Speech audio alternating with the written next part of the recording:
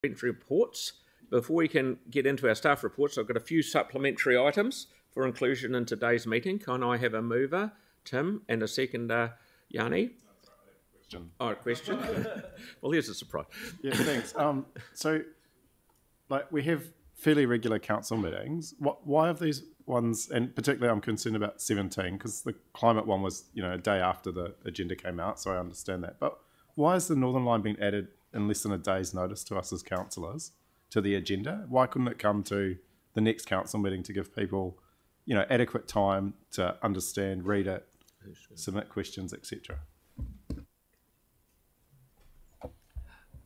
The Northern Line report is the legalisation of the scheme that has already been approved. So it is literally just the legal requirements for the lines and signs for the scheme that was approved previously. Part of the reason it has come really, really late has been because we have got an unexpected window of time to do some work with KiwiRail that we weren't anticipating. The team have had to whip this through.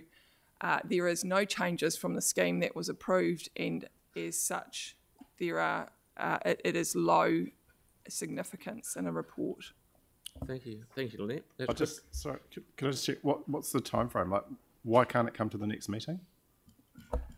We've got an opening with KiwiRail in early June. You spoke about this yesterday. Yeah. And I think it might be good when we get the rationale for the late supplementaries that we do get a little bit more detail, because if you read it, just to say the report wasn't ready, I don't think gives us a really clear understanding of the need for urgency. And we should be mindful of the fact that our community, they may wish to make deputations on some of these items. And so to get at late notice means it's very hard for them as well.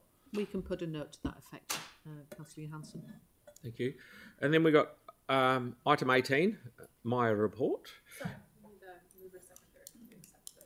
Yeah, I haven't got Sam's just finished seconding it, and I'm just still reading out what we're supplementing. The PX item 20 on Hallsville Junction Road update. So I'll put that motion. All those in favour? Against? Thank you.